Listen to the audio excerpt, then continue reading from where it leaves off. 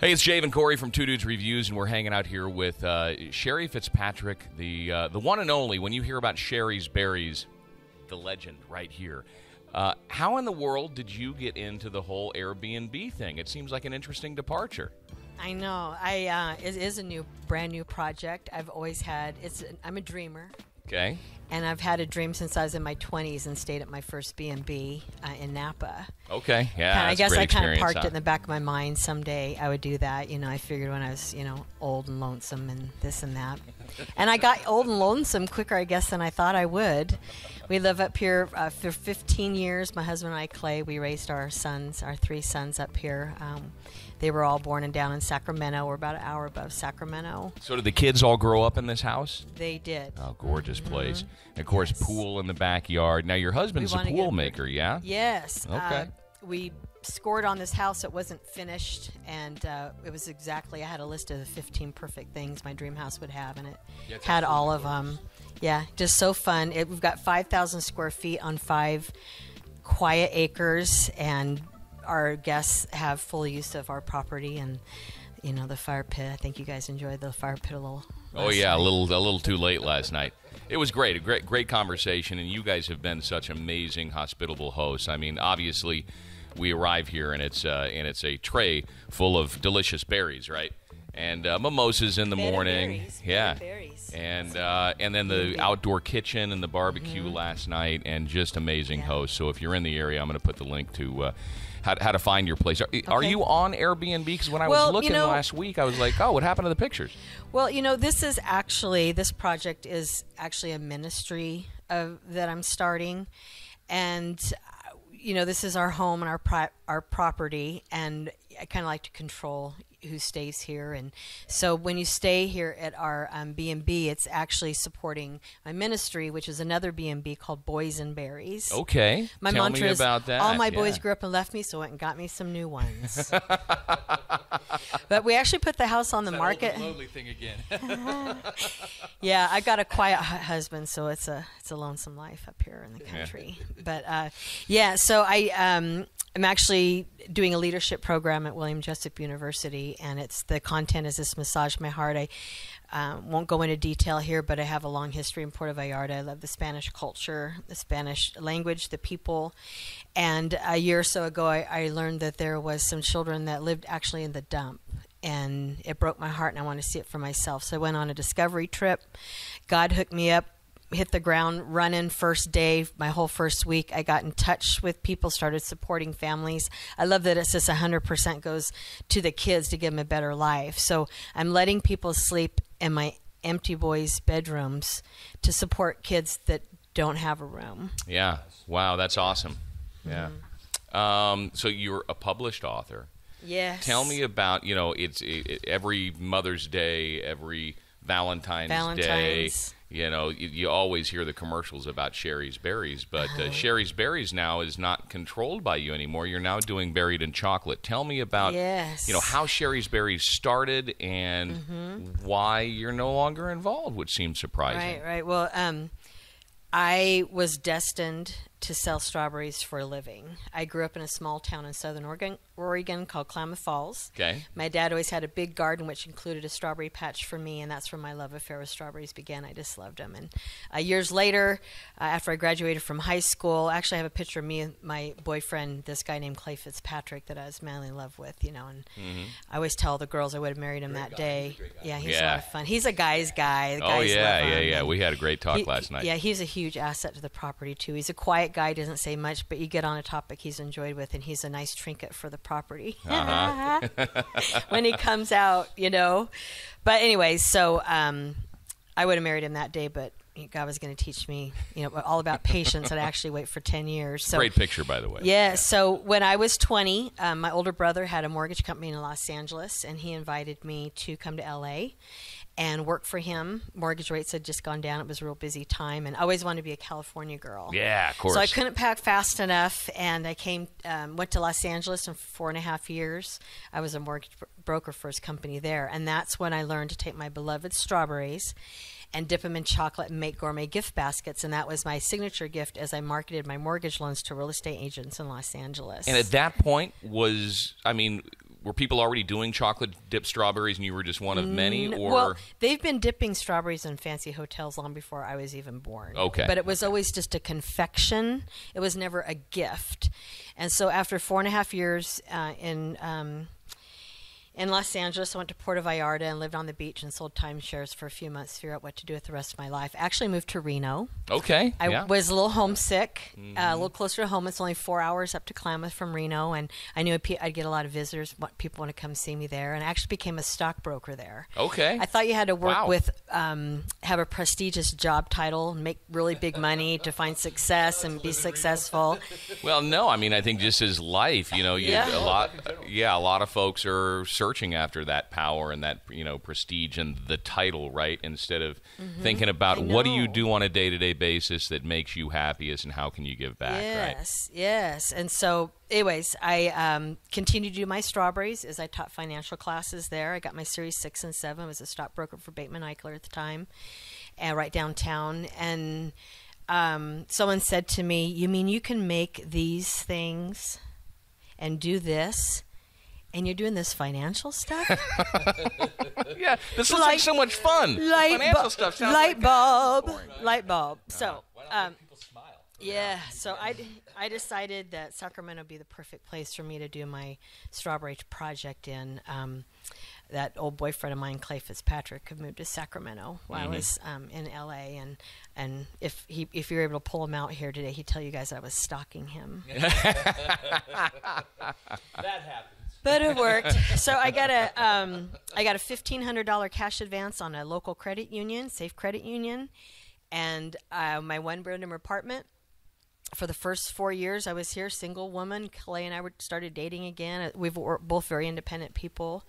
And I think I gave away more strawberries the first year than I sold. But I really had my work cut out for me because people had never given strawberries as a gift before. Right. And they're like, "You do what?" And so I'd have to keep explaining. I thought, well, maybe I could get my strawberries to look like roses. Okay. That's a cool like idea. flowers somehow.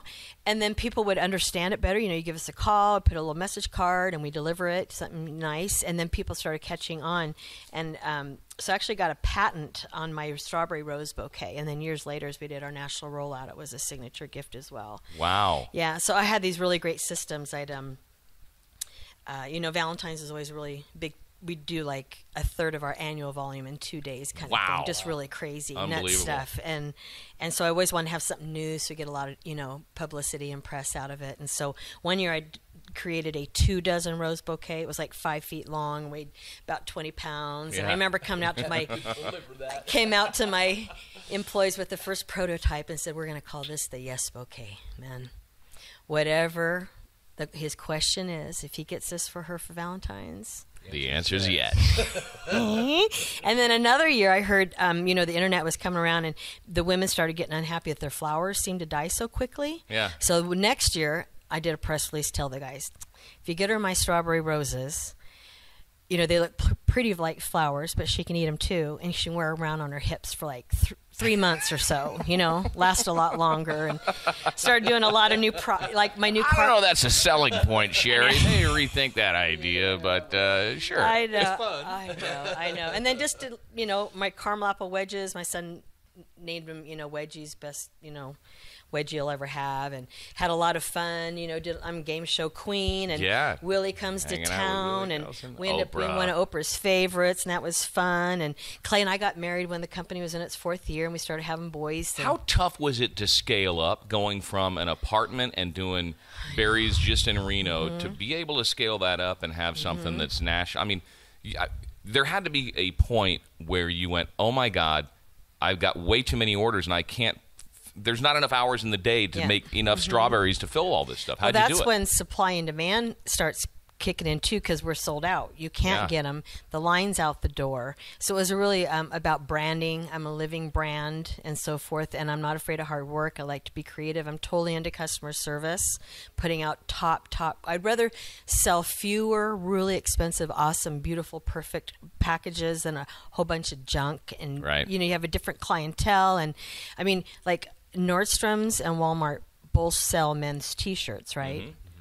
But they're different. Yeah. Right? They're different. So kind of went that route. So Yeah, so when my business, there's my son Hogan.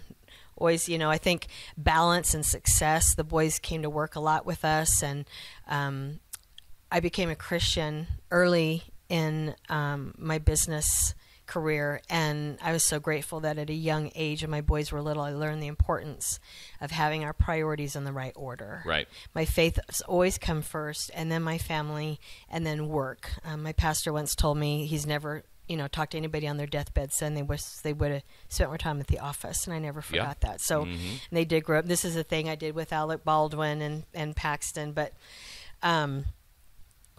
when my business was in its 9th year, I was overwhelmed. I had 2 little boys, a 3rd one on the way, 2 stores, a factory, and there was this brand new thing called the internet. Mm-hmm.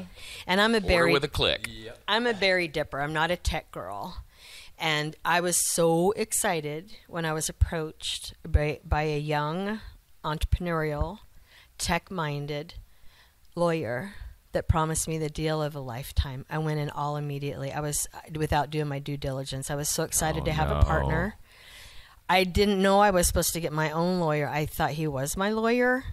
And it took me about a year to realize I trusted the wrong person. And over the next 10 years and the .gone eras and the board of directors, I spent more time in the boardroom than the invention room, and it was horrible. Yeah. And all the fun went away, and I lost control of the company. And about 8 years ago, the company was sold off for pennies on the dollar to the CEO they brought in, did a deal with ProFlowers if they keep him and give him a big salary. It just boggles the mind how that can work. And I'm just this berry dipper from Southern Oregon that likes to be creative and work hard and put out, and overnight, 22 years of blood, sweat, and tears was just gone. Wow. That'd be like losing a child. I grieved it like I lost one of my boys. Yeah. It broke me. So, Broke me. When you hear the advertisements for Shari's Berries now, does it tweak you out?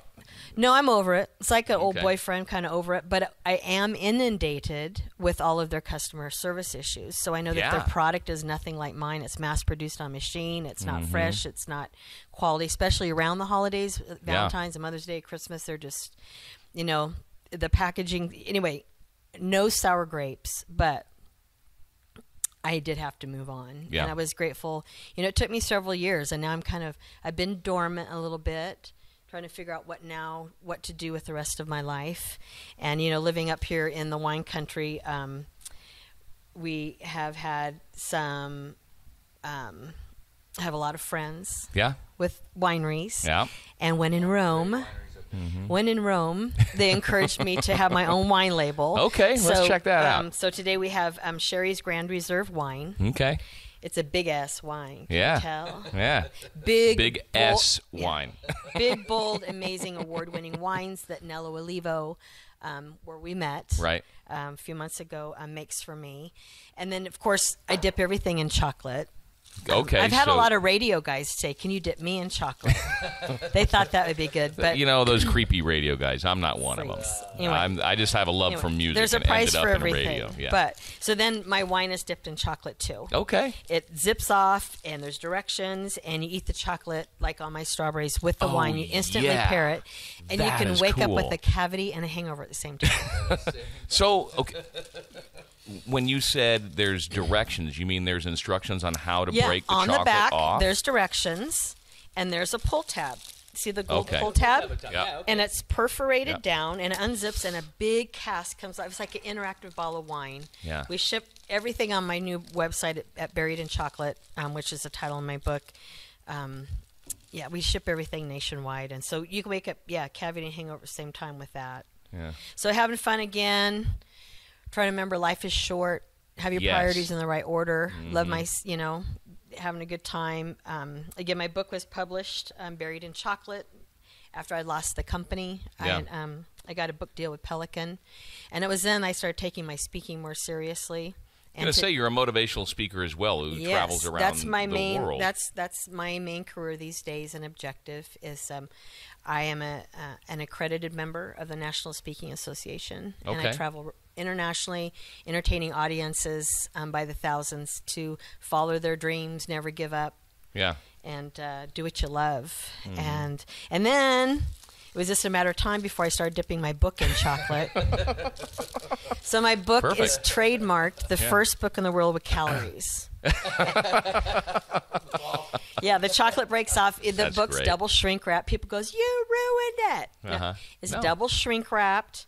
Comes with directions. They have an 8-month shelf life. You just treat them like a candy bar, and the reader can eat my chocolate. Okay, is there any secret on the actual chocolate that you're melting down? Is it a special blend? Do you have somebody who makes the chocolate? It's like a whole Colonel Sanders thing. I can't, but it's the original. I could tell you, but then you'd have to Yeah, kill it. yeah, I'd be done. People order Shari's Berries, and they're upset with the product or the customer service. And they come after me, you know, and so one at a time, I try to let them know, you know, that I understand more than anybody.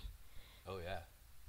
The problem. Yeah, you understand. And, you know, because the thing, for 22 years, I crammed Shari's Berries in everybody's head, sent out the best, amazing products possible.